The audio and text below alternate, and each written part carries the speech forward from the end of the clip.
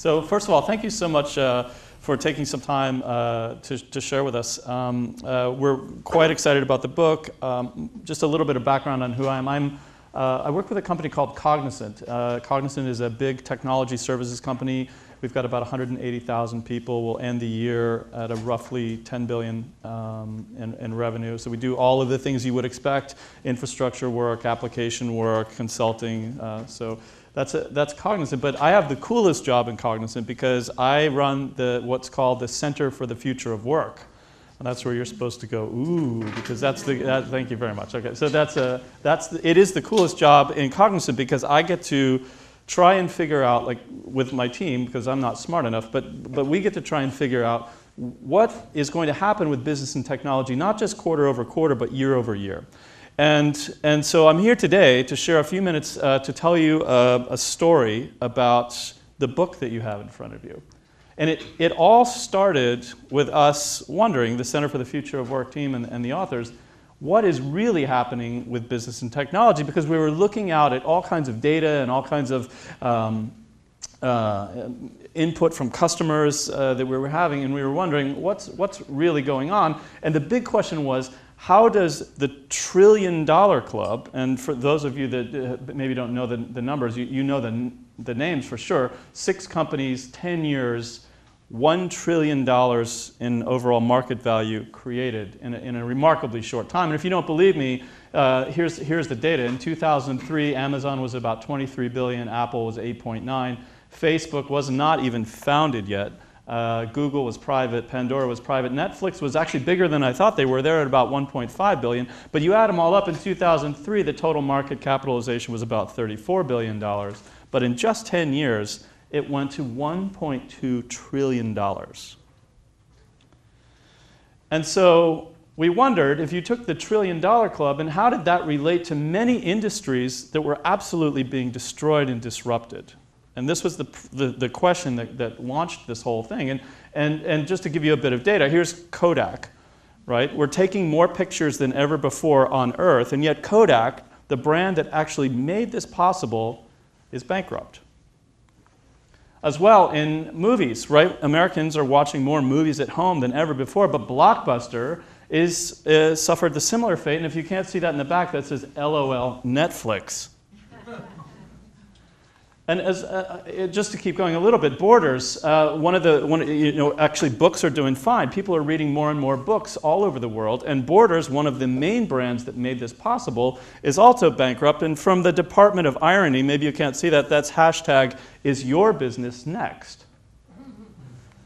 And finally, HMV. Music is something that it used to come in the home through radio, but companies like HMV, and I love this old picture, and it used to be called His Master's Voice, that's the little dog listening to the record. One of the companies that made this possible, that brought music into the home, also bankrupt.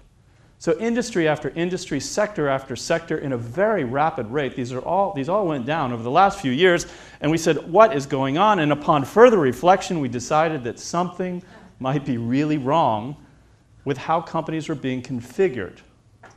So $1 trillion club, market disruption in multiple sectors, and our assertion, our hypothesis at this point became many firms are configured for the past and not unleashing their potential value, and in fact, many will face an extinction event unless they begin to adapt to this new digital reality. And further, our assumption here at this point was that new technologies are transforming not only business, not only how we move through our normal day-to-day life, but also how commerce is being conducted. So this is not just a technology shift, it is a macroeconomic social shift that's going on. And much of this is based on what we call the SMAC stack. And you know this, right? You guys live in this world. Social computing, mobility, advanced analytics, cloud-enabled solutions. The SMAC stack is changing how businesses are doing work, but it changed our personal lives first. Right? The SMAC stack was a consumer-grade technology experience. We begin, mobile devices, using social media, advanced analytics that companies like Amazon and Netflix were using, cloud computing, which is the fabric that underlays a lot of these solutions and technologies. We felt this first in our personal lives, but now it's changing very rapidly, changing how enterprises are engaging with us and how they're doing their own work. And what's really important about this, and you guys know this, right? Because Noblis does a lot of work in data science, big data analytics, and you know, probably better than most folks, that the smack stack is creating a quagmire. It's becoming, more and more companies are finding, well, we have all this data, but we're really not sure what to do with it and what it means.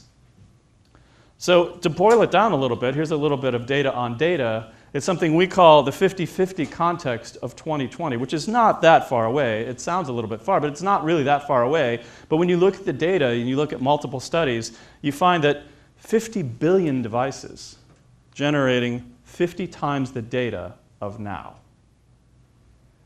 And that becomes an incredible opportunity, but also an incredible challenge, because how do we make meaning of that? And that's the big question, and that's the reason for the story around code halos, because it all comes down to making meaning of this flood of data. Just one data point on data, 83.8 exabytes. This is the anticipated 2015 monthly global IP traffic.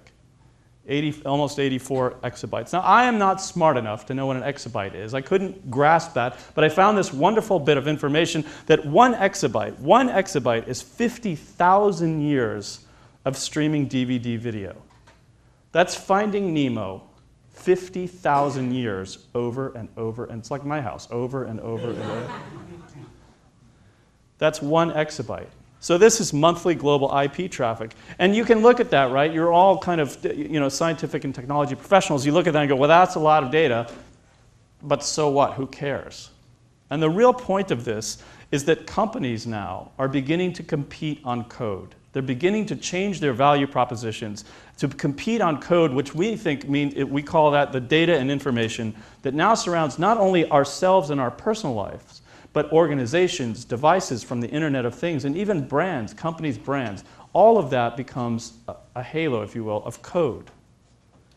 And so now data and devices and people are generating massive amounts of data and information, and we are calling this, and you can almost see it, a code halo. So if you step out of your work context for a second, your lunch work context, and think about your own personal experience, have you ever felt at home now, have you ever felt that companies like Pandora and Spotify and Netflix and Google and Facebook and Twitter, it almost feels like sometimes when you engage with them, they're reading your mind. Like you'll type something in and you're like, wow, I didn't think of that.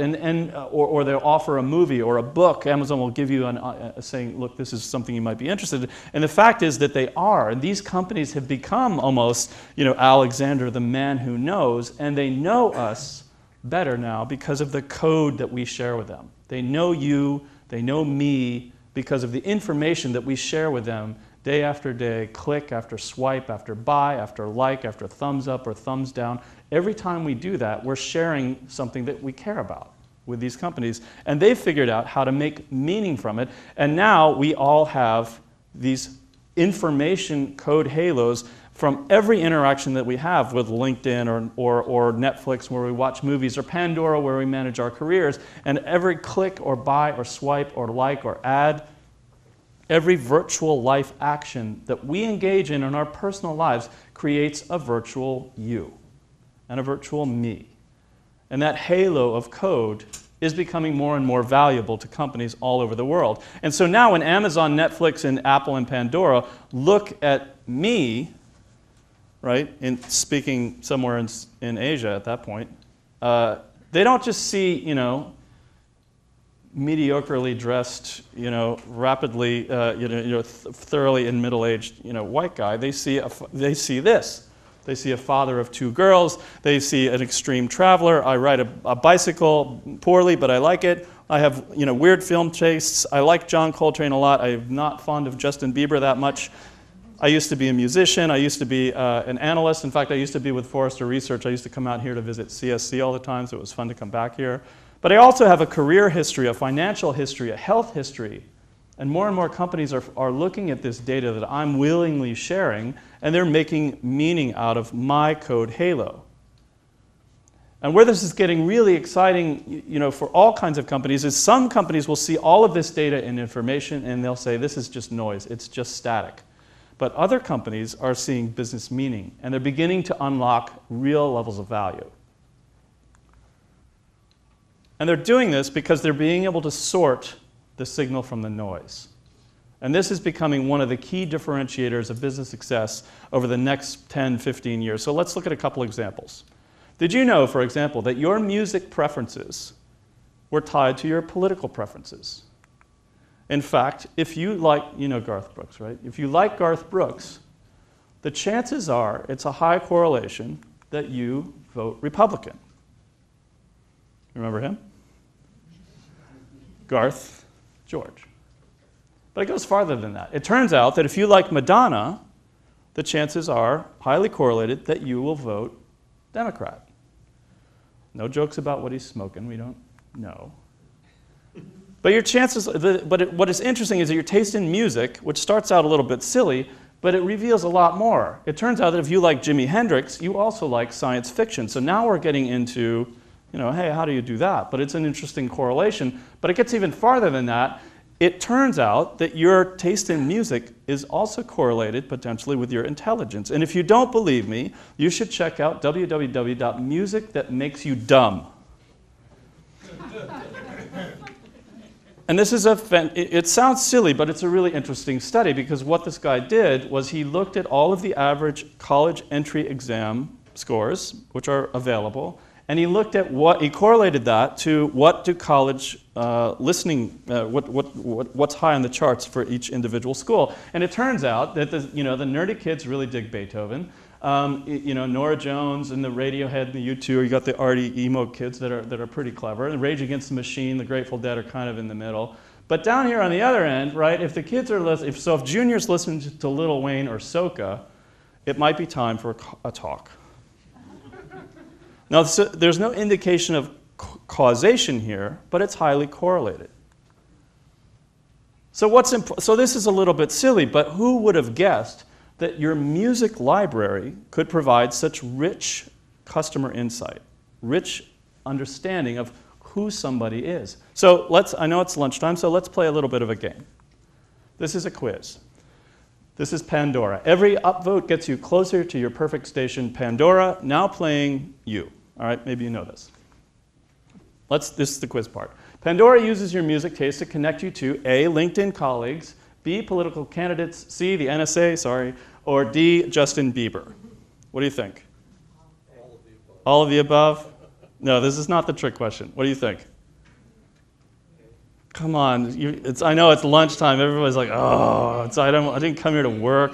B, political candidates, very good. You're the cleverest audience. Pandora uses your music to connect you to political candidates. It gets you closer not to your perfect station, but to your perfect candidate. They use what you like to target ads. Facebook, next question. Facebook can predict, by looking at your posting pattern, Facebook can predict when you are A, buying a house, B, taking a vacation, C, falling in love, D, falling in love with Justin Bieber. C? Oh, you are the cleverest audience. It is true. Facebook can watch us fall in love. During the 100 days before the relationship starts, we observe a slow but steady increase in the number of timeline posts shared between the future couple. After the relationship starts, they've got better things to do, and they don't post. All right, this is for the tech folks. A solid predictor of coding capability based on whether a person A, has an affinity for a particular Japanese manga site, B, has experience in a startup environment, C, has a degree in philosophy, or D, has worked on Justin Bieber's website. C. Okay, finally, sorry, it's actually A. It turns out, obviously not a causal relationship, but Guild has 6 million programmers in its database, and the correlation, even if inexplicable, is quite clear, says the chief scientist of Guild. Okay, last one. Weather data now being sold and used to A, help derivative traders, B, target specific shampoo and hair care sales, C, reduce insurance claims via an SMS warning, D, help wind farms predict the annual yield. I will not torture you. This is the only trick question. This is all of the above. In fact, this was really cool because there's a correlation for bug spray that's kind of bizarre. We found a very small difference in dew point, made a huge difference in bug spray orders. So suddenly this isn't silly, Garth Brooks versus George Bush. It's I'm now planning my supply chain based on weather data because this is the pattern that is emerging. And this is code halo in action.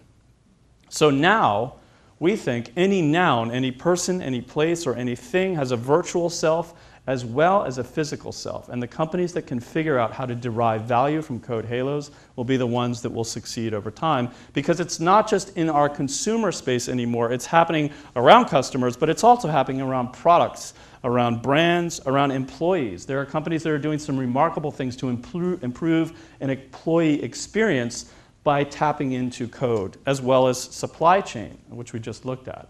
So all of the big elements of corporations and businesses, government agencies as well, are all beginning to unlock value from code. It's happening right now in industry after industry. And what's important for people to know, and we go into some detail, I'm not going to go into detail now, but from the book, is this shift is following a predictable pattern. So when we looked at industry after industry, sector after sector, the companies that succeeded, the companies that lost, they followed the same pattern. Companies that focused on data and information tended to win after the crossroads. Companies that focused only on physical assets generally failed, and many faced an extinction event. And just to give you one data bit here, what happened in book retail is just one example. In the late 1990s, Amazon, Barnes & Nobles, and Borders were roughly the same size, but by the mid-2000s, Amazon had increased significantly. Barnes & Noble was basically flat, and Borders was already starting to decline. By the 2012 or 2013, Amazon was by then $113 billion. They'd moved far beyond book retail. Borders was bankrupt. Barnes & Noble bouncing along on the bottom. And the reason that happened, because they missed the shift point at the crossroads about competing on code. The physical bookstores were too slow to grab the idea of we can compete on what people want and give them a better user experience. And Amazon won, and they lost.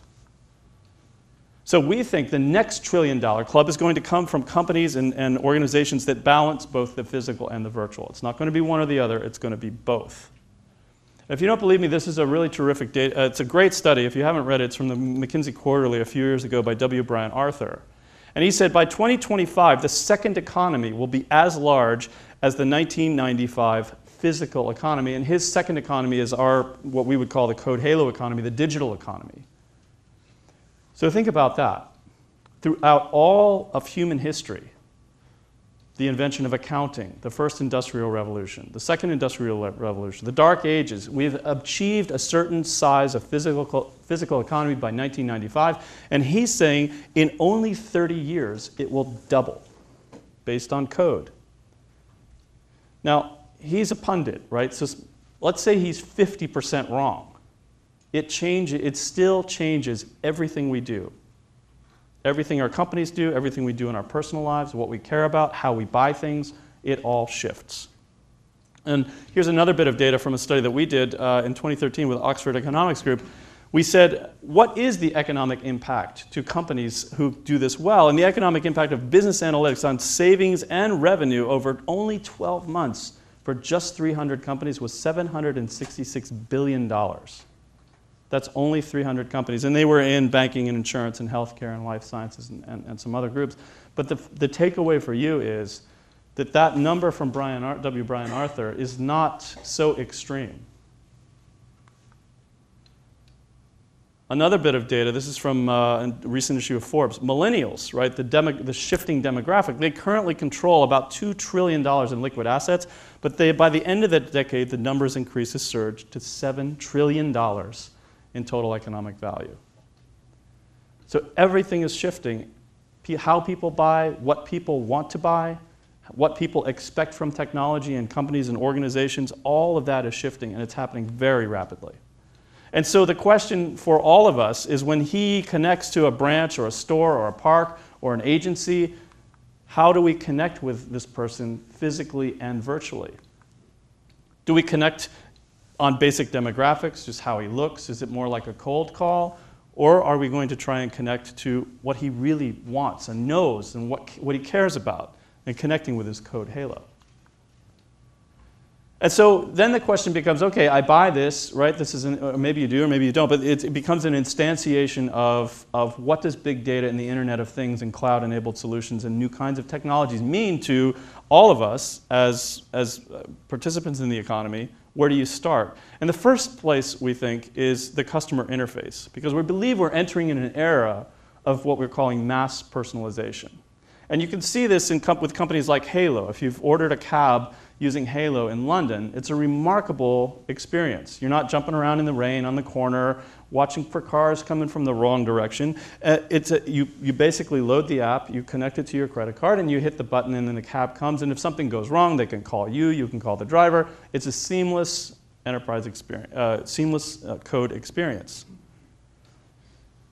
But that's just one example. What's happening is that all of our expectations about technology are changing. We're beginning to expect, in fact, differentiate on personal and almost even sublime experiences like that. Like when we buy something with Square, which if you've done that, it's way easier than using cash. Another great example is, how many of you have been to Disney World? How many of you have been to Disney World with children? All right. So you guys know that this can be a remarkable, awful experience. Because you're at Disney, it's a very complicated thing. It's hot, it's raining, you've got little kids that you love very much, and if you get them to the Peter Pan ride and the Dumbo ears, you are really going to be a hero, and if you blow that, you're in trouble.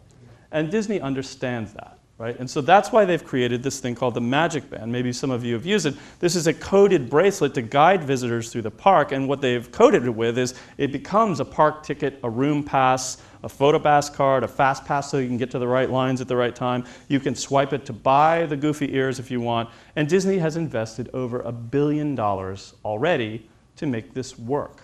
This is creating a code halo around theme park guests to improve their experience, to make it a personal experience. Another starting point is the product interface. It's the rise of the smart machine. And you know the examples as well, probably from the Internet of Things. Philips, for example, is reorganizing their entire company. This is a company that built light bulbs since the light bulb was invented. And now they're changing their entire organization. They're creating a digital board, a digital accelerator lab. They're changing their customer lifestyle business because now they can use data to enhance the consumer experience. And one of the things they're doing is managing space through the light bulbs that they're selling. So they can manage what's hot, is it too hot, is it too cold, what's the energy usage, who's in the room, who's not in the room. It's a remarkable code. So the building is getting a code halo. Vodafone is making your car into a phone. It's turning it into a rolling code halo generator. The Volkswagen and Audi put a SIM chip as well as other sensors into the car, and it impacts entertainment, right? Play Justin Bieber. I'm sorry, I can't do that. Navigation, you are here. Safety, call for help, change my oil, fix my brakes. All of this is possible because it's created a code halo around the car. GE as well has sensor-enabled their engines. They've created a social jet engine. GE is doing this with all of their big stuff. But the economics are amazing, and 1% efficiency gain is a $2 billion annual savings for airlines. So airlines like Alitalia are availing themselves of this. They're measuring, taking all the parameters, they're driving maintenance savings, they're protecting your reputation impact. Ask Malaysian Airlines where their plane is, and you'll understand why this is important, right? And it's driving engineering changes. So this is all data in action. A third starting point is product design. You guys know House of Cards? You're all from the DC area like I am, so probably this resonates a little bit more than other parts of the country. So Netflix created House of Cards, and this is a terrific quote. They knew House of Cards could succeed because in any business, the ability to see into the future is the killer app. Netflix may be getting close with House of Cards, already the most streamed piece of content in the US and 40 other countries, according to Netflix. The spooky part, this is the good part, executives at the company knew it would be a hit before anyone shouted action. And you're all smart, so the next question would be, well, how did they know? And they knew because they recognized the power of code that they already had. They had 27 million subscribers in the US, 33 million worldwide. The director was David Fincher. He was already streamed a lot, so a lot of his movies were doing well on Netflix, and films featuring Kevin Spacey also done well. The British version of House of Cards did well because we stole it from them. And when they crunched the numbers, they said, we need an American version of House of Cards directed by David Fincher, starring Kevin Spacey, and that's what they did, and this is what happened. 3 million new subscribers. They passed HBO. The Netflix shares at release was $180. The share price a couple Saturdays ago was $425 a share. And they went critical acclaim. They had 9 Emmy nominations, and they won a bunch of them. And they did this because they recognized the power of data and code, and they figured it out. And our call to all of us is business and technology leaders now must take the steering wheel. This is a great quote. Why? Because CEOs and boards' days of being absentee tech landlords are over. Forrester believes that increasing customer expectations, blah, blah, blah. The next 10 years will see more change than any time since the Great Depression in the makeup of the Fortune 1000 as some companies figure out the power of software, what we would call code, and others do not. And you can see some of the wreckage in the area already. You know that. So our call to you, our recommendation to you and others is if it costs more than $50 and you can't eat it, it should have a code halo around it. Now is the time to begin to ask yourselves and others and your customers and the government, what can be sensor enabled? How can we derive value from code? Because your new mission, and our new mission, in fact, should you choose to accept it, is to manage code, to compete on knowledge and insight. And so we spent a few minutes, right, just 20 or 30 minutes, talking about the smack stack, the code halos, and 3 starting points, and why do these matter so much today? Right? Why are we linking the big data story with the Internet of Things and cloud services? We think they matter because of this terrific quote from Mary Meeker. Maybe you know her. She works at Kleiner Perkins. She was also one of the main analysts in the dawn of the Internet age. And she said, we're in an era where we are reimagining nearly everything, powered by new devices, plus connectivity, plus new user interfaces, plus beauty. Now, beauty is a weird thing to talk about in kind of science and tech audience, contexts, or CIOs or what have you. But the notion of creating beautiful experiences for end users is becoming the competitive differentiator. And companies that figure out how to use data to do that are already starting to win in the market. Companies that have missed the shift are already starting to fail. And we think this is only going to accelerate. Now, that's kind of the front part of the Code Halo book. If you've enjoyed any of these or been provoked by any of these ideas, there is the book that we've made available. There's also an iPad app if you're into that sort of thing. It's beautiful, and there's videos, and you can touch it and play with it and stuff. So it's kind of cool that way.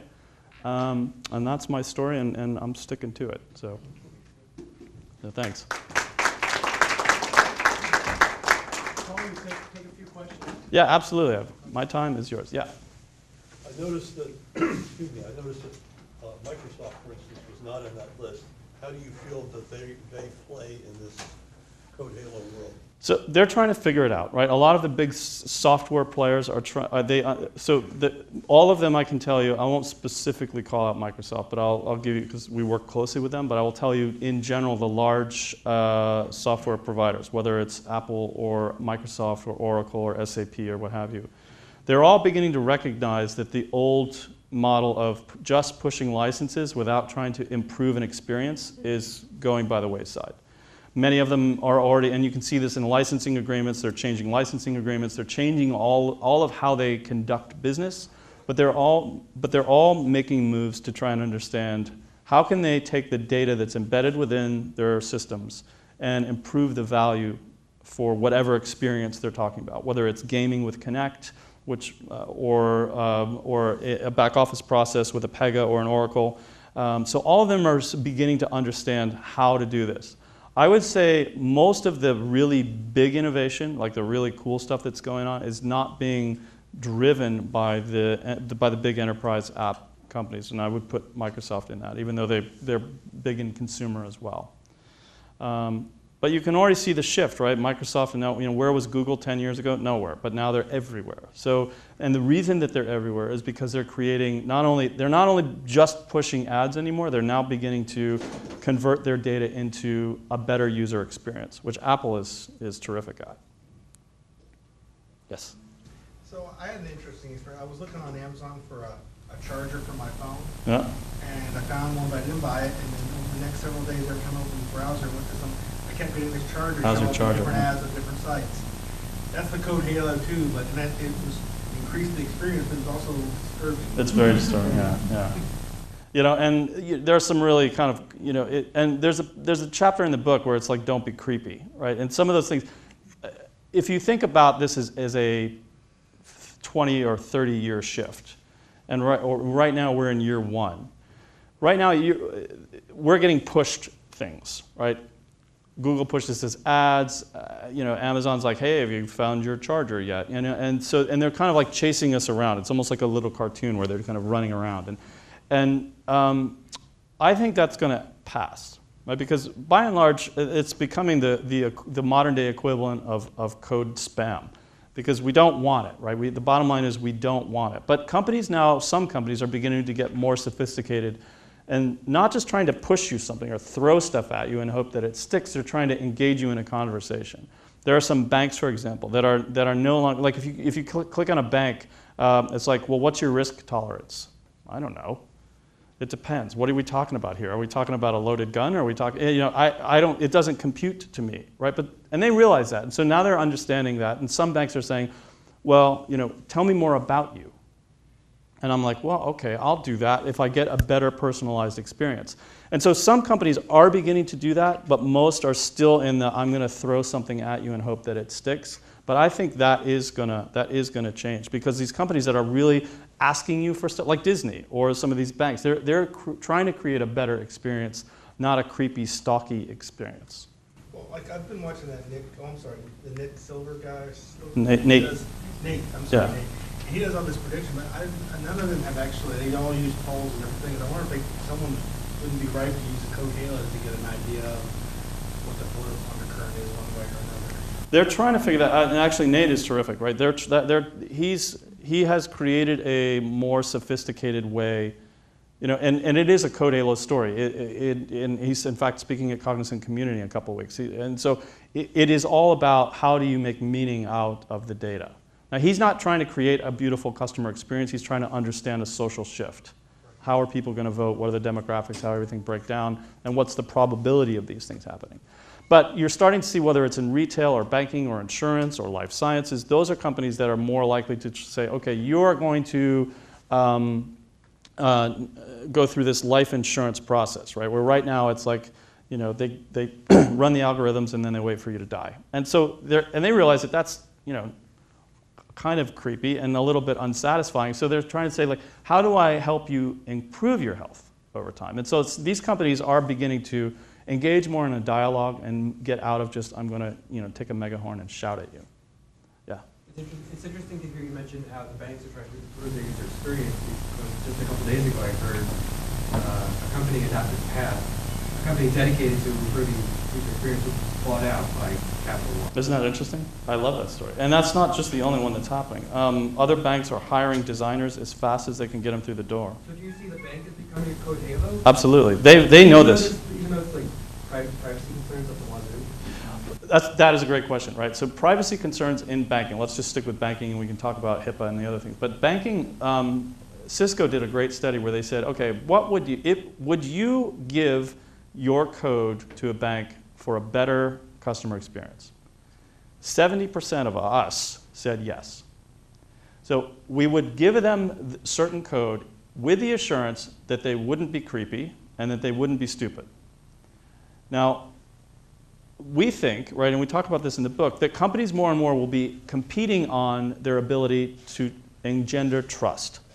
So if you say, okay, Wells Fargo or you know, Capital One, I'm going to give you this data. I'm going to answer your silly survey about, yes, I like to ride a bike and I don't like Justin Bieber. But I am going to entrust you with this data to give me a better experience. And if you don't, I'm going to go next door. And they're smart. They get that. They do understand that. And banks, smart banks, are already starting to engage in that conversation, because I'm granting them and you're granting them permission to code in return for a better consumer experience. Now, if they screw it up, right, if they don't treat that with respect, and they're not transparent, and they don't let me leave, right, that's another thing that we talk about in the book, is being able to opt out, then they're going to lose in the market, right? It's going to be like, don't do business with Wells Fargo or Capital One because it's just creepy, and then I got all these ads about my phone charger that I didn't want.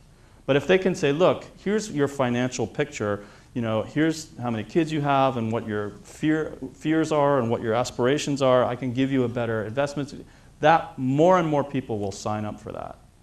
It's a huge demographic shift too. I mean, you're seeing like my mom wouldn't sign up for that, but I would sign up for that. Yes? Well, there's a lot of dystopian possibilities for this. Yeah. How predictive, if Facebook can tell your relationship, what about other, like you mean that Tom Cruise can predict? Minority Report, yeah. Yeah, and then so what other, is any of that coming up with sort of predictive stuff? And NSA policy? Yeah, so Cognizant has some precogs, but we don't talk about it. Cognizant is in your. Yeah, that's why. Yes, because we know. You know, Yeah, we just can't tell you. So this is, I think, the technical, business, ethical, spiritual debate of our time. Is what's our relationship with the data and information that we're sharing? And it's, there are plenty of dystopian worldviews out there about that, right? You can look at, if you haven't read David Eggers' The Circle, I recommend it. It's a fantastic book because it's horrifying. Because I read it, because I think about this stuff all the time. It's part of my gig at Cognizant. And I read the first few pages, and I'm like, this is boring. But then he just turned up the heat, and it was like, he really painted a fantastic dystopian view of code and unchecked capitalism. And it's awful, right? If you haven't read it, and he writes it beautifully. It's a great book. So there's the Minority Report circle crowd, and then there's the everyone's going to sit around singing Kumbaya Star Trek crowd. The truth with all of these things is in the middle, and the truth is also up to us, right? So the companies that are transparent, right, that aren't creepy, and our requirements of them will help us avoid moving into this digital dark age. The knee-jerk reaction is just unplug everything, the hell with it. That's never happened, right? And the cost and the implications to all of us as a society would be catastrophic. Right? And it's never happened in human history. So we're moving forward, and it's up, and I think, and it's not hyperbole to state that this is one of the big challenges of us as a culture, as a society. And you're already starting to see, right? You can do certain things in Hong Kong that you can't do in China. And that's a big deal right now, right? People are betting big on how that all plays out right now today. And that's a social choice discussion. Are we going to be a democracy within China, or are we going to be subsumed by China? How do we share information? Because China is not sharing information. The United States has a much more open idea of sharing data. And in Europe, right, they're negotiating it every day. There's the right to be forgotten, there's Swiss privacy laws, there's German privacy laws, and it's complex and a pain in the neck to try and sort through. But if you step back and you can see us as a species, we're beginning to debate and discuss and pick a path on how do we do this. How do we balance personal privacy and security with the benefits we get from sharing information? And what information do we share? And how do we share it, right? When I was with Forrester, and before that I was another big technology company, I mean, the big debate was, what about the cloud? How is the cloud going to be secure? And the issue was, right, some things aren't appropriate for the cloud, right? There's a reason that the NSA has built their big data center in Arizona or wherever, Nevada. Where is it? Bluff? Utah, right. There's a reason, right? We can debate whether the right reasons or the wrong reasons, but there are reasons that we as a culture have said, that's what we're going to do. And that debate playing out is a sign of a healthy democracy. I think that is a good thing. It's annoying, it's scary, it's weird, and we've never done anything quite like this. But it's a song of hope. It's not a the dystopian view is not inevitable. Well, you echo Andy McAfee, who came here for Second Machine Age, which is Yeah, for the FT. he's terrific. He's awesome, but he sort of says it's up to us, really. It is up to us. And you might look at that and go, well, that's kind of a punt, right? So some of the things, you would say, well, that's a punt. Yeah, it's up to us, blah, blah, blah. I got things to do. But the fact is that we're making these choices every day, whether we realize it or not. As corporate citizens and as private citizens, these are the decisions we're making about how we share code. There's a reason that Facebook is getting beaten up almost every day, because they have crossed the creepy line and they just will not, for whatever reason, back off of it. Google, on the other hand, they get beaten up every once in a while, but then they change their policy. You can now go to Google and say, I don't want to do this anymore. Give me my data back. And there's a tool that you can download, and it doesn't work all the time, but for all their products, but it works for some of their products, and they're expanding it out. And you can get that back. So, yeah. It was a very emphatic, I want to say something. Okay. How effective is that idea of actually getting something back once it's out there? I mean, I think that idea is amazing, but impractical. I Right. assume that people are going to continue to use your data after it's out there. Well, that's a great question, and there is no yes or no answer to that. So if you believe in a capitalist democracy where there is an invisible hand and there are market forces that will shape things, then you get away from the dystopian view. Because if I go to my bank and I say I'm going to share my code for a better thing, and then all of a sudden my health insurance is declined, or I share my health code with a company and it's like, my AIDS diagnosis gets out there, or my genetic marker gets out there, or something that, if that's a big deal, right? And we all think that would be. And so when those happen, right? If that happens, and if and when that happens, and you buy the theory of social democracy, companies that screw that up are going to be punished. And so I think there is an opportunity to enforce that. There's a social force that we are, as citizens, responsible for enforcing. Now, are bad things going to happen? Yes. Right? That's the downside. Bad things are going to happen. Data breaches are going to happen. iCloud is hacked. You've got the Russians crawling all over the U.S. banking system. No, we're not. Yes, you are. No, you're not. I mean, but those things are going to happen. Whether it's Russia or North Korea or China, those things are going to happen. Or ISIS, those are going to happen. So that's not going to go away. Right? It's like Pandora's box, which wasn't a box, it was actually a jar. And when she opened it, all the bad stuff came out, but the last thing that came out was hope. Right? And I think, right, and it's not, I'm not naive, right? I see these bad things happen all the time. But we as a society are making these choices right now to decide, does hope thrive, or do we end up in a world like the Circle or Minority Report?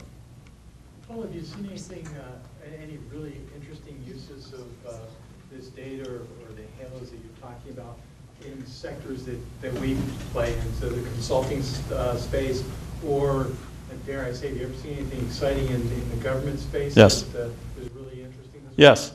Actually, the government is, I talk more with private sector folks than with government sector, but the government is actually leading the charge in certain areas. And the Department of Defense, counterintuitively, right, not known for being particularly nimble or quick on some of these. They see this coming, and they've already started getting value out of it. They do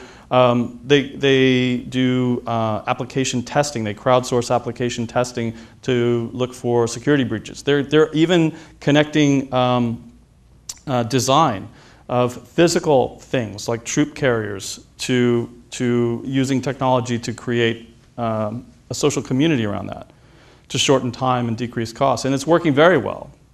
We're getting a lot of, with a government in Asia was interested in talking to us about how do we use code halos to help with federal services being provided to different constituent groups in this country. So more and more governments are doing this and beginning to figure out what value can it have. And the U.S. federal government, particularly the Department of Defense, is doing some really interesting things. The post office, I forgot the post office. The post office is actually trying to create, they're trying to avoid their own extinction event by bringing the Internet of Things into the postal system. So creating a code halo around packages and letters and things that we would ship. So yeah, the U.S. federal government is really doing a lot here. Last question? Building on that, many of these companies are using cloud computing for advertising and getting more money. Within the government sector or us, are there examples of using it for something else or something more? I mean, I get the increased user experience, but it's increased user experience so that we can then earn more. Is there? Oh, I get you. Yeah. So absolutely. So yeah, and some of the data that I kind of flipped through, and it goes into more detail in the book, is just it's not just about the consumer experience. That's where people land. But if you look at all of the elements of where code halos are playing out around a brand, so bringing brand awareness up for it, whether it's a private sector company or an agency trying to serve a particular constituency. So those things are happening. Supply chain, back office processes as well. Employees, right? Employee bases. There's a big, and they're public with this. So Google is doing, they're trying to understand their employee code halos so that they can create a better, more engaged employee workforce. And so they've asked some of their folks to share their personal code halo. So if I'm a Googler, I can, what I do on, just like you, like all of us, right? If we do work on a company system, it's their property. But what I do on my home system is that's my own business. And Google said to a bunch of their folks, would you share this data with us so that we can try and create a better Google experience? And a bunch of people signed up for it. Which is really kind of cool because they don't know what they're going to find out. But people opted in, and now I don't know where they are with that study. But so the answer to your question is yes. It's not just about the consumer experience. That's where a lot of heat is right now. But there are also a growing number of examples where that's happening in other parts of the value chain. Sign some books. I'd be glad. Thank you so much for the questions. This is really terrific. Thank you. Thanks so much. We have a Noblis pen for you to do a little awesome, signing man. with. Thank you very much. All right.